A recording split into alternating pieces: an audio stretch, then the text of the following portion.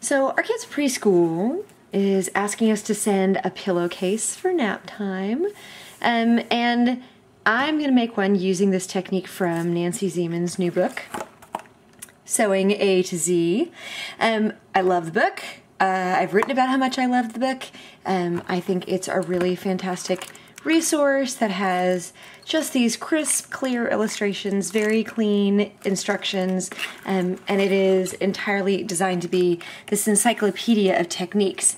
And so she's got this one that she calls Wrapped Corners, where she talks about working with intersecting seams.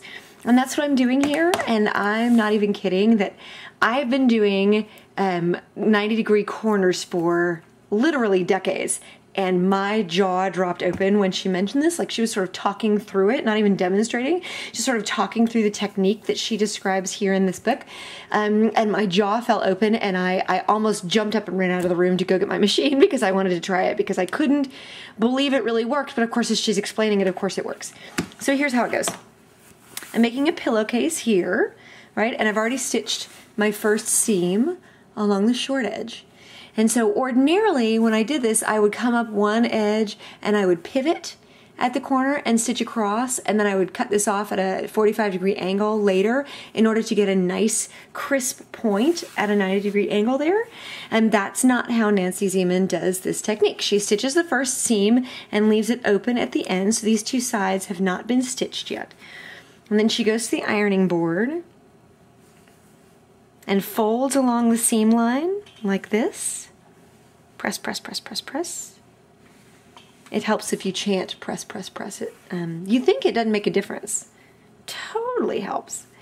Press, press, press, all the way down. So I'm going to press this seam nice and crisp right along that seam line. Good and square. And then I'll come back here, where see I've pressed it right on that seam line. Yeah, right there.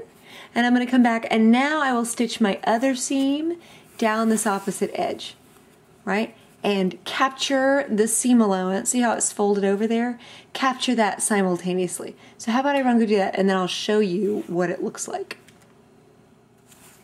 So there it is after that seam is stitched. You can see here it folds down that opposite direction seam allowance there at the corner, nice and clean. And then when you turn it right side out, so seam going that way, this is folded over, flip it right side out. See how, I mean, there's nothing really to clip off because it's already folded.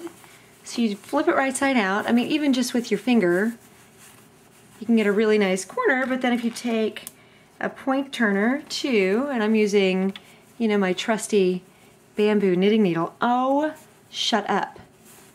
I mean, for real, shut up. Look how cute that is. Then we'll do the other one here. And again, this is just like a bamboo knitting needle. This is not any sort of fancy equipment here. And you get these really obnoxiously sharp. Look at that. No clipping. So simple. You run one seam, then you run the other two seams, and you get these really, really beautifully crisp corners there. Bing, bing.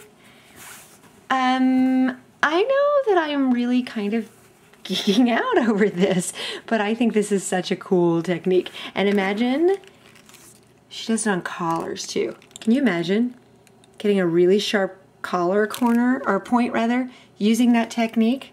Love it. It's in her new book, Sewing A to Z. Awesome. Awesome.